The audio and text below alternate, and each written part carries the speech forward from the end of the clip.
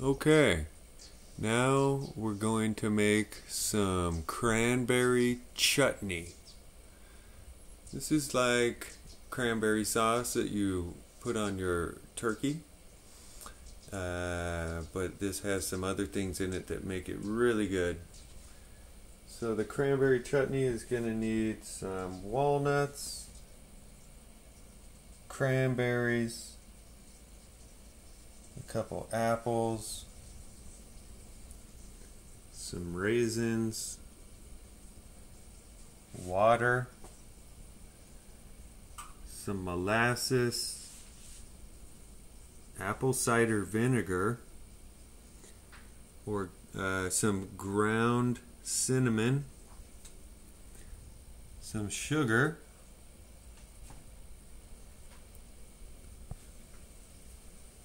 some ground cloves, ground ginger. And that's going to do it for the ingredients. We're going to go ahead and mix those up and show you the steps.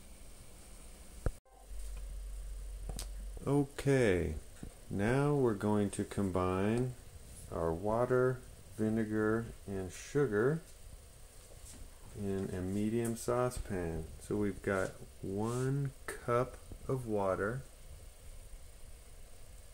we've got 1/2 cup of apple cider vinegar, and we've got 3/4 of a cup of sugar. We're using a 1/2 cup and a 1/4 cup to equal 3/4 of a cup. We'll combine those 3 ingredients in a medium saucepan over medium heat and bring that mixture to a boil. Then we'll go to the next step. Next, we're going to chop walnuts. Okay, now we have chopped our 1 cup of walnuts into varying sizes. Alright, next we're going to core and chop 2 green apples, or 2 tart apples it calls for, which basically is green apples. So there you go. So here we have 2 apples chopped. Looks yummy.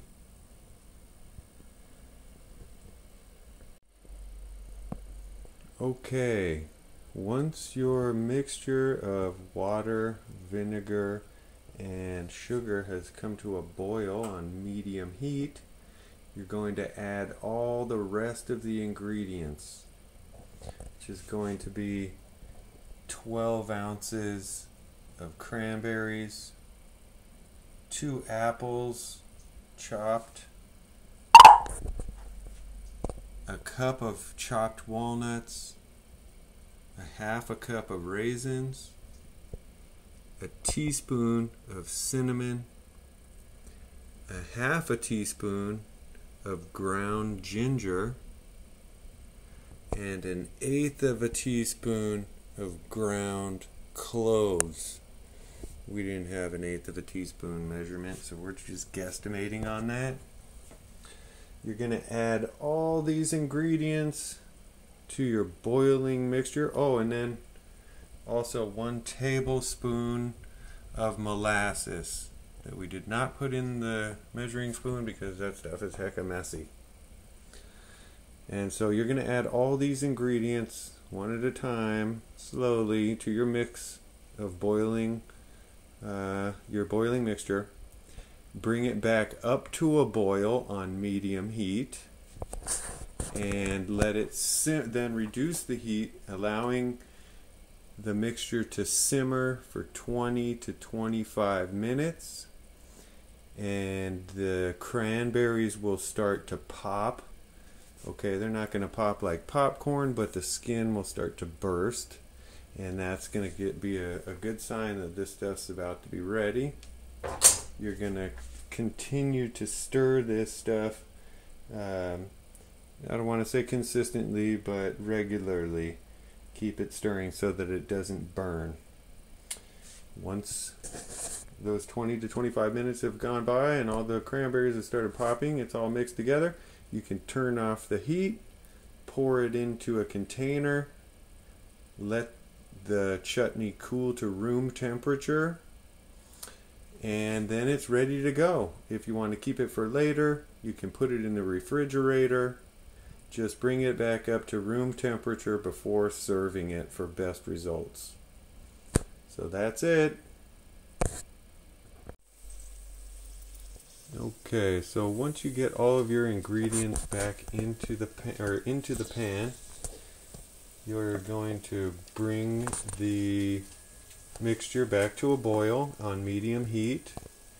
Then once it starts boiling, you reduce the heat down to low or medium low, so that your mixture will simmer for about 20 to 25 minutes, or until the cranberries start to pop and lose their skin. And you're going to be stirring this pretty frequently to make sure nothing gets burned or too hot down there. That's it. Okay, so once the chutney has had a chance to simmer for 20-25 minutes, we're at about 22 minutes right here, and stirring consistently, it's going to start to look like this. Okay, and that's meaning that it's done. All of the little cranberries have burst and are now in the form of this jelly stuff, which is the chutney. And as I was stirring, I was bursting the little, helping them burst, you know. They'll start to get a crack in them, but as you're stirring it, you can kind of push them and squeeze them out so that they turn into this jelly mix. And just once it starts to thicken up, like on the sidewalls like that, you know, you're about done. You don't want it to continue to cook too long, or that sidewall stuff's going to start to cake on there. So from here, we're just going to put it into a container and allow it to cool to room temperature, and it's ready to use. Alright, the chutney is done. We placed it in a bowl, covered it with plastic wrap, and you try to allow the plastic wrap to rest on top of and actually touch the chutney.